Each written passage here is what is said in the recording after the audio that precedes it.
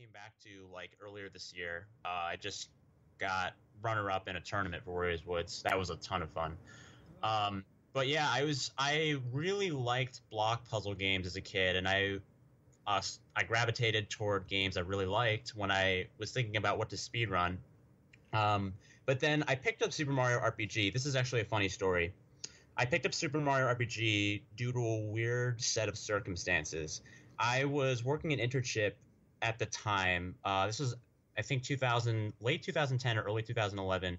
RomScout was doing Super Mario RPG speedrun streams on Ustream, and this was the first regular stream by an individual that I was really captivated by, and I watched his stream every single time. I waited with much anticipation for the next RomScout Super Mario RPG stream, and I wasn't really thinking about picking it up myself until he submitted a run for verification, and I signed up to verify.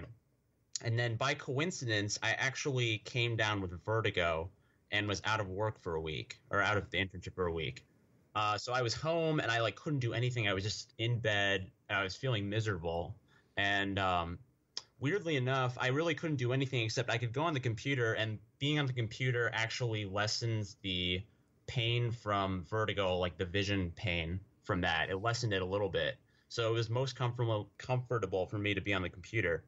And I put a ton of time into verifying his run. I looked into the route, the strategies. I basically learned the theory behind the route of the game. And at that point, I was like, heck, I might as well just pick this up and run it. And so I went to a spiny and I practiced super jumps, and I was able to do 100 super jumps in about 2 hours. I remember that. And then I just went ahead and learned the rest of the game, and I took it pretty far. I ended up getting the world record in that 2012. And so that ended up being one of the games I ran in my first GDQ. So that's the story behind Super Mario RPG. I mentioned Kirby's Avalanche. I ran that earlier. Mega Man 2, I was really drawn into because of some races I saw Cool Kid doing on Speedruns Live. He was doing some Mega Man 2 races, and Seth Glass's old streams. Old timers will remember Seth Glass's streams very fondly. That was one of the big streams that all the speedrunners congregated around back in the day. So I was one of those people that really congregated around his stream and really loved it. So those two things really got me into Mega Man 2, and I actually got good at that game while I was traveling in Asia with my family, and I had a DS with an emulator loaded on it at the time. And the entire trip, I just was save state grinding Mega Man 2 and learning how all the zips worked. It's a lot of work to figure out all the zips on my own, because you can't the inputs to do the zips are very non-intuitive, and you just really have to trial and error everything to figure out how they all work in that game. Yeah, that's what that's why I enjoyed you when you used to stream a lot. I used to enjoy, because I think you're the first person that I saw that was it's not about the memes for you. It's not about the getting the hype stuff. It's about really, yeah, I want to make this game and I'm going to just analyze everything about it. And I think that was really interesting for me. Yeah. I'm sure it's interesting for a lot of other people too. But I want to know, it seems like you lean towards difficult games. And I was going to guess that I think you kind of like the challenge, but it sounds like maybe that's not true. Is that not a reason you choose a game? No, it for sure is one of the reasons. I think that this was kind of my philosophy back in the day when I was really heavily invested in speedrunning, was that I wanted to be known for playing difficult games, but I didn't want to play so difficult a game basically Super Metroid or Super Mario 64, where I'd have to play only that game. I wanted to play a handful of difficult but different games, but not have to commit all my time to one game, because I know that the top SM64 and Super Metroid players basically only seriously play that one game. And so I didn't want to be that kind of runner, but I wanted to be a runner that plays a lot of different but difficult games. Okay, that makes sense. And you play, what I think is has to be, and I'll ask your professional opinion, but I think Gimmick has to be one of the hardest games to run out there. Yeah. With so much so much goes into that game, and I'm glad speedrunning kind of brought that game into light a little bit more because I don't think anyone even talked about it before. Speedrunning kind of made it huge, but That's funny because Yggdrasil, who some in the community will know, he sells Japanese games for a living on eBay and goes around to conventions now. Um, I think it was him who said recently that, or no, it was Nair, not Yggdrasil, but Yggdrasil would say this as well probably.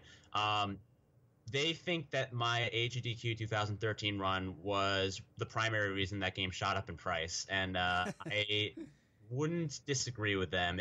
When I bought that game, I bought it complete in box, the Japanese version, for $125, and it now regularly fetches like $500. I think for my money, that's the best. If you take away the nostalgia glasses of all your Zeldas and all your Marios, Yeah, I think that is the best made NES game there is. I totally agree. I think it is the best NES game. Yeah. And just if you haven't watched a run of that game, and it's even getting the times are getting lower because people are discovering new glitches with that game all the time. But if you anyone out there hasn't watched a run of that, please watch it. That game is just so intense, and there's so much stuff you got to do. Like this, every jump is hard, right? Yeah. Well, I will say that to run it, it looks it looks harder and more impressive than I'd say it actually is, but it definitely is still hard. And it's a very reset heavy game because there are some difficult things right at the start. Like, you know, the star shot for the best ending run where you have to get to the first level treasure. And that's a difficult star shot. And if you miss that, you have to reset right away.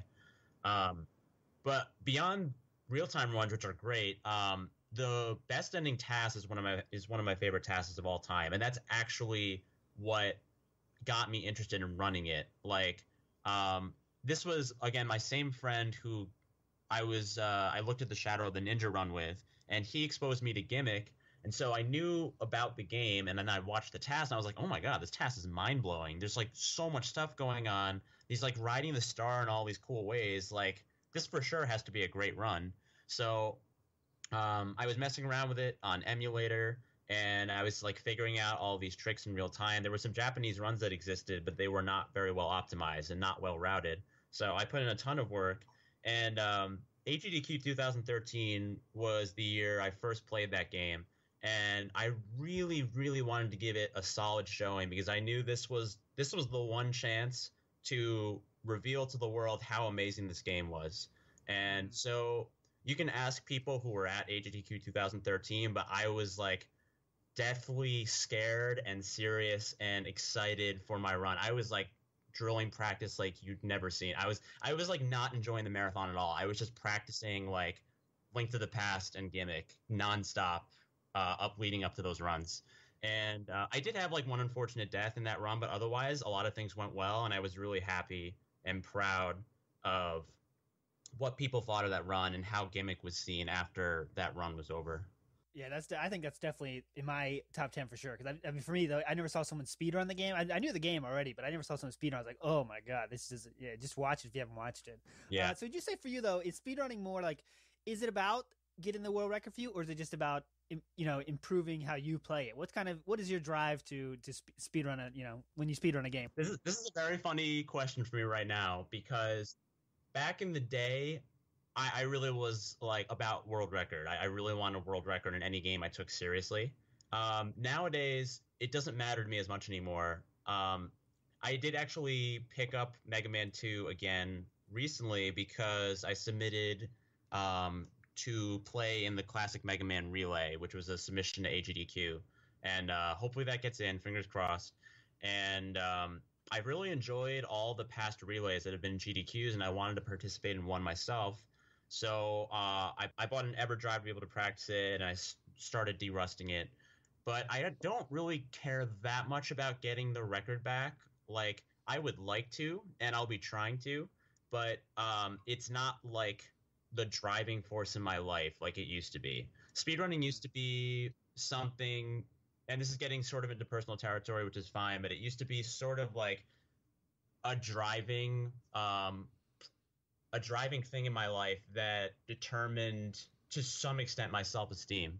And the break I took from speedrunning in the past few years helped me rebalance how I viewed myself and how I viewed what I'm doing just in my life in general. And so I have other things going on, but I still really enjoy watching speedruns. I love all my friends in the community, and every now and then I do enjoy the save state practice grind and doing runs and stuff. So yeah, I'm excited to try and beat my PB in Mega Man 2 and possibly go for world record. But it's not like the be all end all like it used to be several years ago. So that is that you think the main reason why you decided to kind of take a break, or Yeah, for sure. Yeah.